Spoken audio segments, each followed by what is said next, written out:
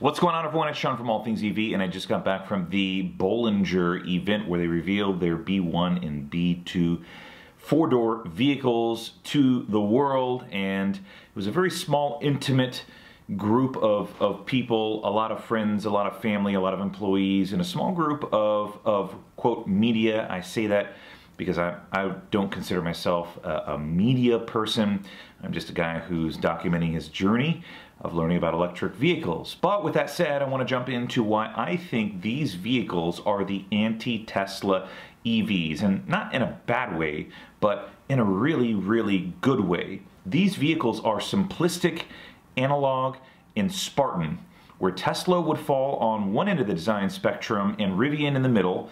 Bollinger is at the complete opposite end, and that's completely okay with me. Even Bollinger knows that this will not be a high volume production car, as they will be making these vehicles literally by hand, which is a part of the allure for me. It is literally analog everything. It's analog sliding windows, gauge cluster, dials, doors, and it couldn't be more beautiful. It's like if the Mercedes G-Wagon and Land Rover Defender had an all-electric baby. And it's important to realize that this is not an efficient aerodynamic vehicle like what we're used to seeing with Tesla.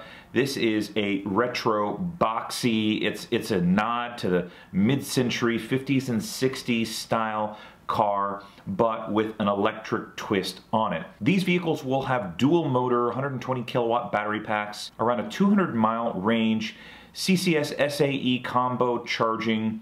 It will have 614 horsepower, 668 pound-feet of torque, a 0 to 60 time of 4.5 seconds, and a top speed of 100 miles per hour. It'll have a 7.8 power-weight ratio, 2-speed high-low range gearbox, 15-inch ground clearance, 10-inch wheel travel. The payload for this thing will be 5,200 pounds. Towing capacity will be 7,500 pounds. It'll have gear axle hubs, 11.75-inch vented brakes, 4-wheel anti-lock inboard discs, and patented storage pass-through. And what I really love about what Bollinger is doing is that they're not doing their own twist on an existing electric vehicle.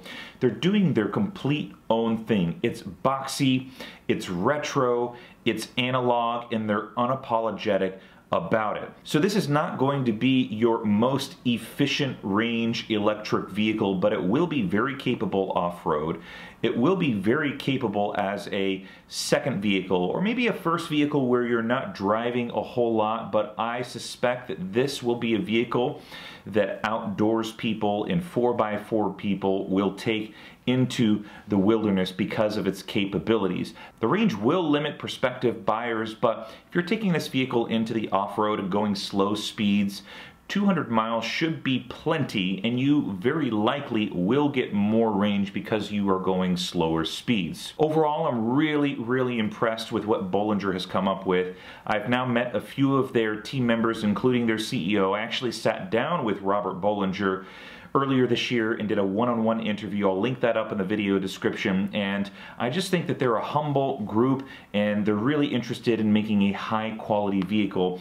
When I say that they're handmade, this is handmade with custom intent. So you're not going to see this company produce hundreds of thousands or millions of vehicles over the course of their production life.